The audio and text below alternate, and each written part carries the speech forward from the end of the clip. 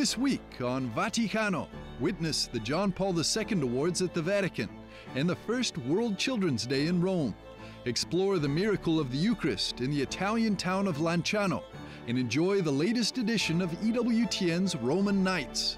Plus, our series on the Pontifical Swiss Guards continues. For this and more, Vaticano starts now.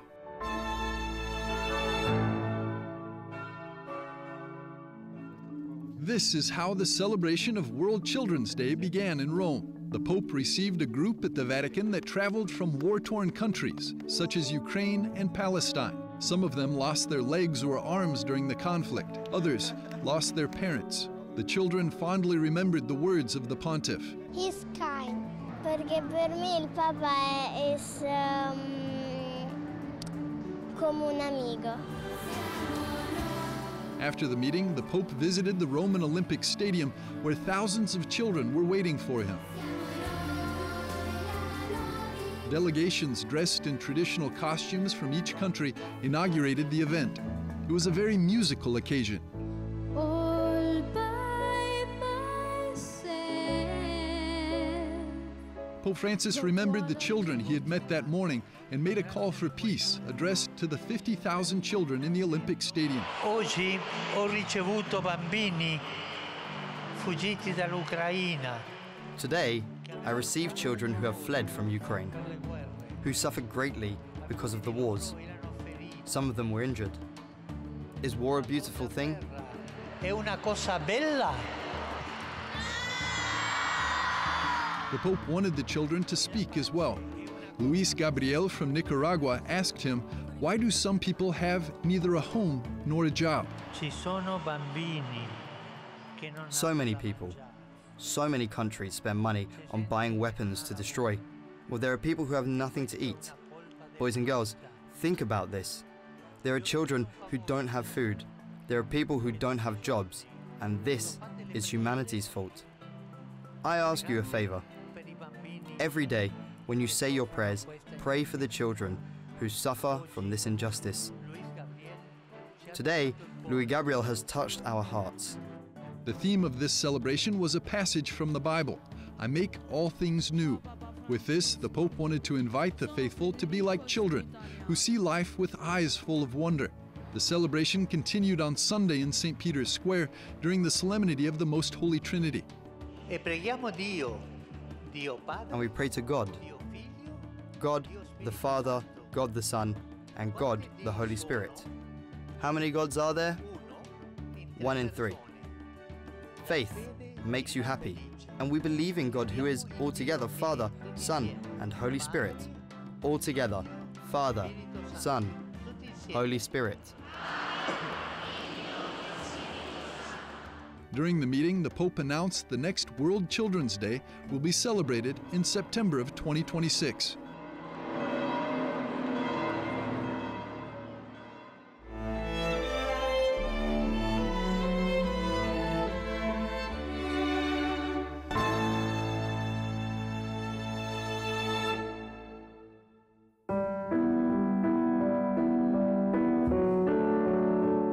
Nearly 2 decades after John Paul II's passing, his pontificate is increasingly viewed as a historic era. However, his teachings continue to inspire the modern church. To honor this legacy, the Vatican's John Paul II Foundation established the Premio Giovanni Paolo II, the John Paul II Prize. The prize acknowledges those who embody the teachings of the Polish Pope and supports individuals and institutions exploring his legacy. The inaugural recipient is the Justice and Peace Center in Kampala, Uganda. The impact that the Polish Pope has made to Africa was great. In 1995, there was Ecclesia in Africa, a very important document after the Synod. So taking this all into consideration, I think that that was the simplest idea, to remember out the Africa on the way as the Pope John Paul II has remembered the continent. For the center, this is a great privilege, but also an obligation to do even more. It is an encouragement that, we have been appreciated. Now, after the appreciation, then what? Do we now sleep? No, I think it is a moment that we now have to work harder, do better and see which are the loopholes that we need to fill up and who are those that we need to bring on board so that the message goes wider than ourselves, and everybody where possible should participate in working for human dignity. The center promotes the inviolable dignity of every human being, combats human trafficking, cares for street children in Kampala, and works intensively with refugees. During the ceremony at the Apostolic Palace, the director of the awarded center received a special statue featuring two hands, reminiscent of Michelangelo's work in the Sistine Chapel. W czasie tego projektu starałam się oddać ducha miłości. I tried to convey the spirit of love and steadfastness of faith of that Pope, and the message he wanted to leave us, that heaven is connected to earth. Przekazać swojej nauce społecznej, że niebo łączy się z ziemią. With this prize, the Vatican Foundation of John Paul II aims to inspire and strengthen the spirit of those who embrace and seek inspiration from the thought of John Paul II.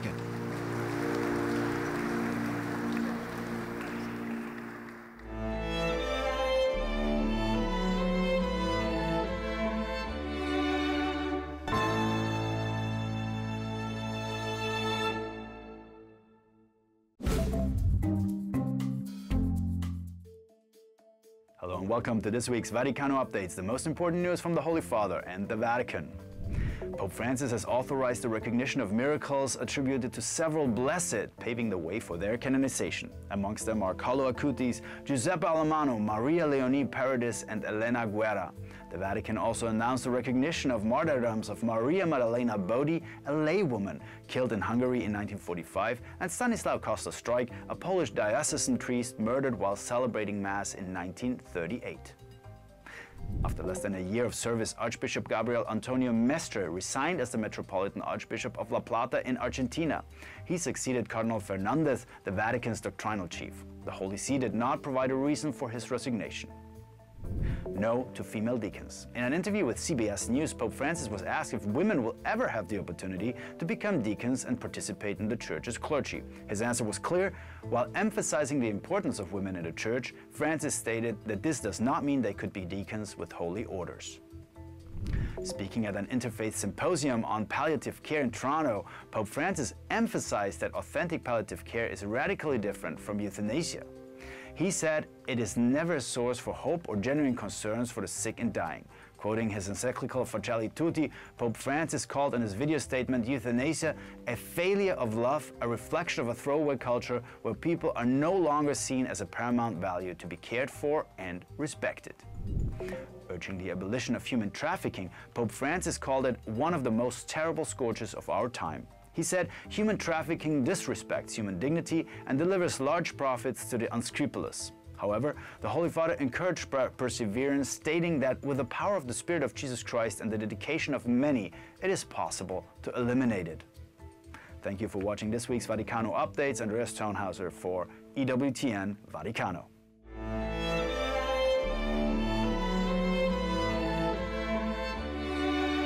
In a few moments, we'll explore the miracle of the Eucharist in the Italian town of Lanciano.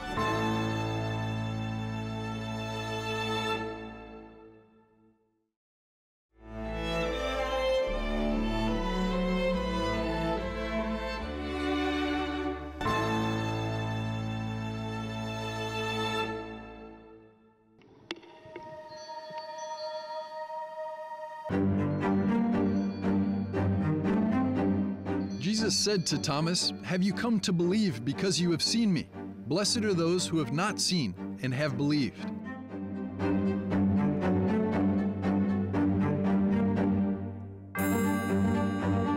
The moment in the Mass when the bread and wine become the body and blood of Christ is known as the consecration.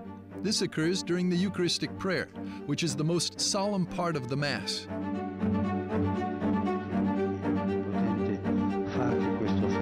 The doctrine of the real presence in Catholicism holds that Jesus Christ is truly present, body, blood, soul, and divinity, in the Eucharist. In the body and blood of Christ, we find His presence, His life given for each of us. Adoring the body and blood of Christ, let us ask Him with our heart, "Lord, give me that daily bread to go forward." and satisfy me with your presence.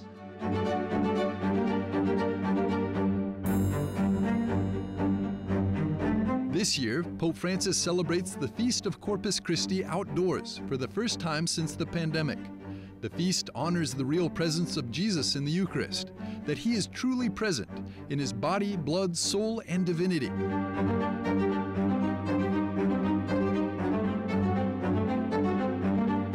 Eucharistic miracles further attest to the profound truth, beauty, and inexhaustible mystery of the Eucharist. The first recorded miracle occurred in the Italian town of Lanciano. Custodian of the relic, Brother Santino Verna, helps us rediscover one of the greatest events in the history of the Church. The miracle occurred in the first half of the 8th century, where a priest who remained anonymous and who was never given a conventional baptism had doubts about transubstantiation.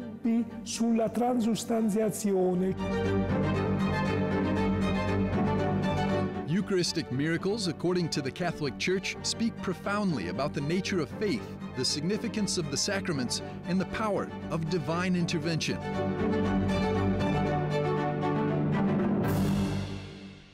The host became a part of the left ventricle, which is the part of the human body that is essential for the heart's function. And this part of the myocardial tissue was aching and bleeding. The blood then clotted, while the wine turned into human blood and within a few moments changed from a liquid to a solid state.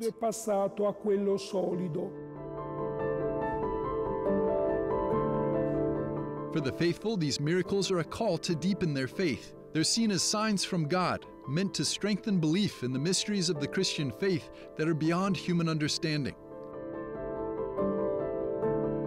These events encourage a more profound reverence for the sacraments and inspire a more fervent participation in communal worship and prayer.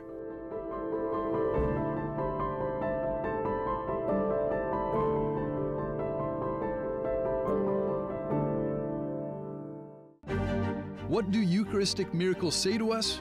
Eucharistic miracles are seen as profound expressions of God's ongoing engagement with and love for the world, offering both a mystery to ponder and a catalyst for deeper spiritual commitment.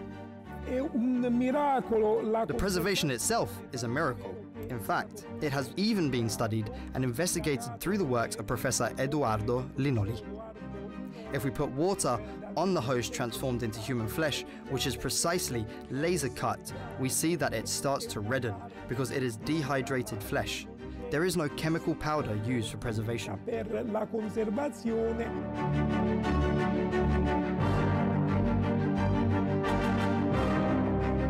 Since the 8th century, the Italian town of Lanciano has borne witness to the real presence in the Eucharist. We should never forget that each time we attend Mass, we witness a miracle.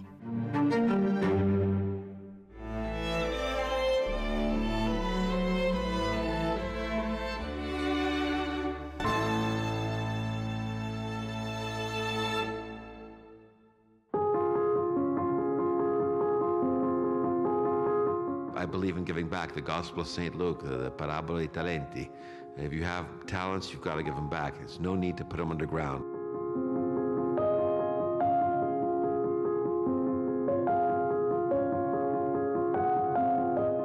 Whenever we encounter a poor person, we cannot look away, for that would prevent us from encountering the face of the Lord Jesus. Around 700 million people live on less than $2.15 a day, the extreme poverty line.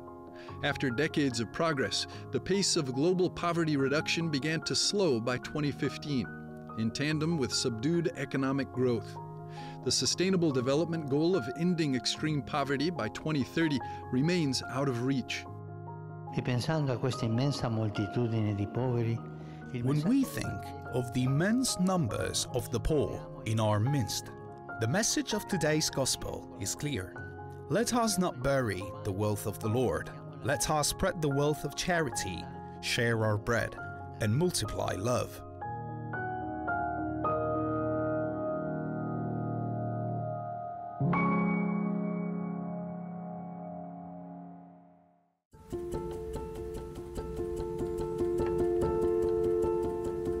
so much for taking the time, being with us to speak about church and charity, about the gospel in action. We are in a beautiful place, which is also a legendary place for us in Sant'Egidio, because this is the first soup kitchen funded by Sant'Egidio. This edition of Roman Nights was held at the community of Sant'Egidio's Soup Kitchen on Via Dandolo number 10 in Rome. More than 200,000 people have been welcomed in the over 30 years that it's been open, and more than 3 million meals have been served. And you can consider this place as a sort of school of solidarity for thousands of people. Myself also, I have learned what solidarity means in this place. This is a soup kitchen. It gives food to thousands of people every week. But it is also a place in which poor people are the best guests, are the honor guests. Lack of food is one of the most serious aspects of poverty. The first community soup kitchen was made in Rome out of such awareness. Many charitable efforts depend on the generosity and support of the wider business community. On the panel was Marco Maximilian Elser, an Italian-American businessman and investor with deep commitments to charitable initiatives. He's on the board of the Fondazione Operation Smile Italy, that has treated hundreds of thousands of children born with cleft lip and cleft palate. Without this care, the lives of these children would be very difficult. Underdeveloped world, you are not able to drink milk from your mother, you are ostracized, you're considered a devil, a demon, and you are set aside. And with a 45-minute piece of surgery, your life changed like this. And when the child who's seen himself as a monster looks himself in the mirror or herself in the mirror, clean, the smile they have is, it's goosebumps. It's for all your life. Present on the panel was Sister Santina Bartolini, a devoted caretaker and missionary from the Pope John XXIII community. Sister Santina has dedicated her life to serving the needy across multiple continents, from Italy to Zambia. Sister Santina shared with the audience how everyone is capable of giving love and that no life is disposable. In the relationship with people, I understood that no matter how handicapped you are, there is so much love that you can give. And Filippo was brought to us when he was 5 years old, and he was weighing 5 kgs. And people looking at him said, "We brought you a vegetable." And instead, myself, I saw something extremely beautiful. And living with him, I understood that it is love that gives you, the real understanding of what is beauty. In our daily lives, whether in bustling cities, quiet urban towns, or the serene countryside, many individuals are forced to live on the streets for a variety of reasons. Their lives are often marked by poverty, isolation, invisibility, and sometimes even contempt. However, simple acts of kindness, stopping for a chat, offering help, or extending friendship can make a profound difference. These gestures embody the spirit of the Good Samaritan and put the gospel into action, bridging the gap of indifference and bringing light into the lives of those who need it most.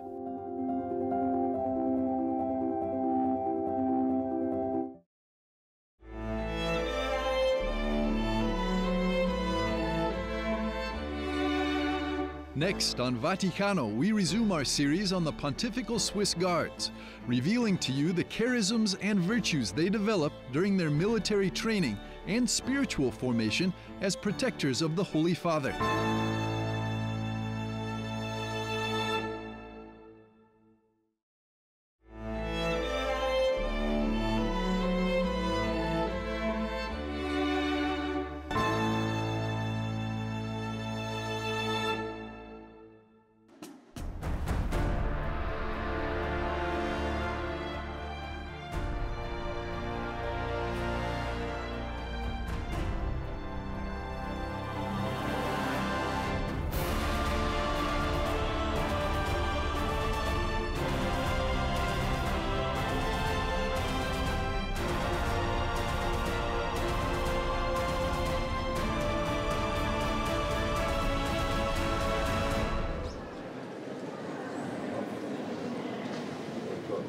Between the morning's Holy Mass and the evening's swearing-in ceremony on the 6th of May, the new recruits received a private audience in the Apostolic Palace with Pope Francis. This day gives me an opportunity to publicly express my thanks for the presence and service of the Swiss Guard. You demonstrate a high level of motivation and willingness to serve, and I'm also very pleased with that, and with the good relations among yourselves. Good relations are the high road to our human and Christian growth and maturation. It is not just a period of work, but a time of life, of relationship, of intense fellowship in a diverse company. Today, it is widespread among young people to spend their free time alone with their computer or cell phone. Therefore, I also say to you, young guards, go against the current.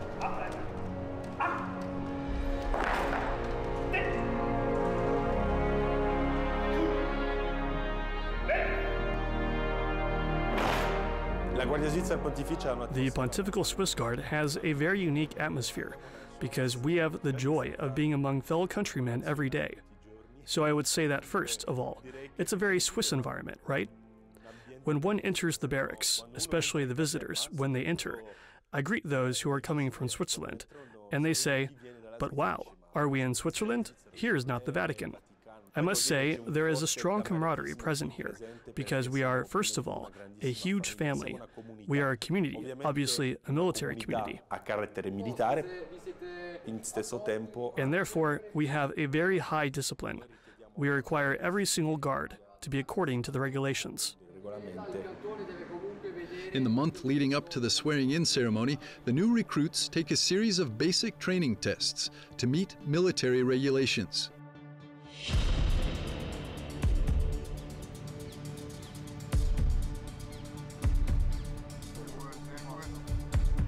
The first on the list was the sport test. One of the guards responsible for examining the fitness of new recruits is Vice Corporal Matthias Roth. All recruits do this when they join the Guard. It has to be passed. And if you don't pass initially, you repeat until you pass. It is a basic fitness test where you have to have a certain level of endurance. You have to be agile, but at the same time, strong enough in order to pass.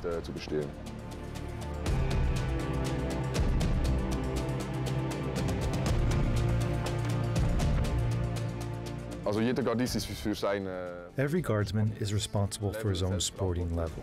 We simply check this once a year for the troops, twice a year for the squads, and for those who also go on the papal trips. And we have a fitness room that has weights and an indoor gym, and where of course you can let off some steam after work.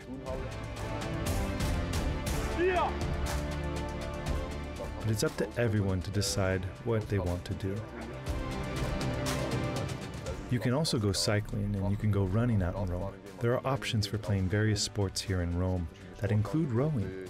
We have a guard group who plays football, and there are lots of different ways to keep fit.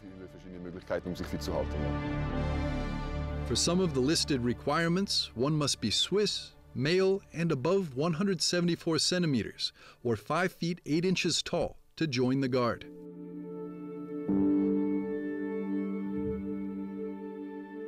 Although non-Swiss Catholics are excluded from joining their ranks, everyone can still learn from their training exercises and the Guard's wisdom and expertise.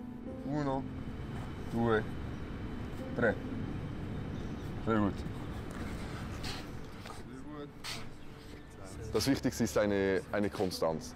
The most important thing is your own consistency. You must keep training every day, or at least every other day.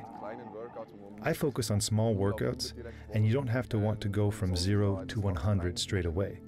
You should try to build up your own routine slowly, with simple exercises, carrying out the exercises properly every day, or as I said, at least every other day.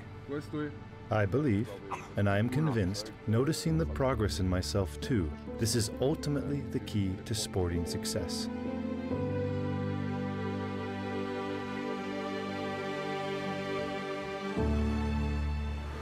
The key places where the guards engage with the public are at the exterior posts, where they protect entrances but also welcome residents of Vatican City, answer questions from pilgrims, and distribute tickets for papal audiences. In the Swiss Guard, normally in the first 26 months, a bit of classic work is done, i.e. the protection of the Vatican, the Sentry Service, various, let's say, classic services that the public doesn't normally see. Then, after these 26 months, you can, according to the availability of the Swiss Guard, grow. Someone can become a non-commissioned officer, and therefore begin a training course for escorting the Pope. On the next episode of Vaticano, we take a closer look at their various responsibilities and training to keep the Holy Father out of harm's way, and bring you inside the armory where past and present meet in full force.